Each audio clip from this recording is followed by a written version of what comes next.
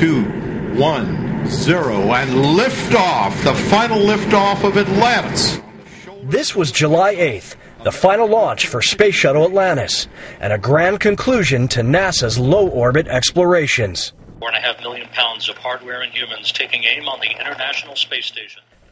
Nearly 2 weeks later, after delivering the last supplies to the International Space Station, on the eve of the final Space Shuttle landing at the Kennedy Space Center, all is quiet as the 4 astronauts and thousands more on the ground await a pre-dawn landing on Thursday. I think the crew even discussed that there are quiet moments when they're not busy doing their jobs.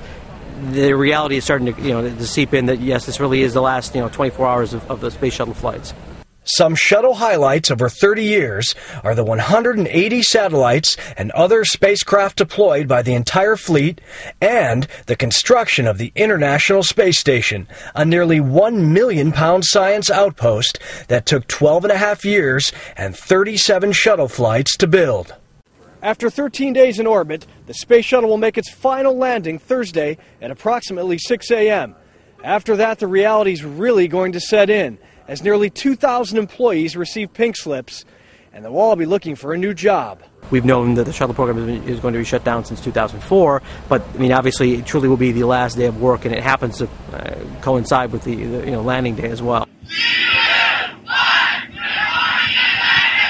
An historic and emotional day lies ahead, and after the Space Shuttle makes its wheel-stopping end, the vehicle will spend the rest of its life here at the Kennedy Space Center's Visitor Center. Robert Ray, Associated Press, Cape Canaveral, Florida.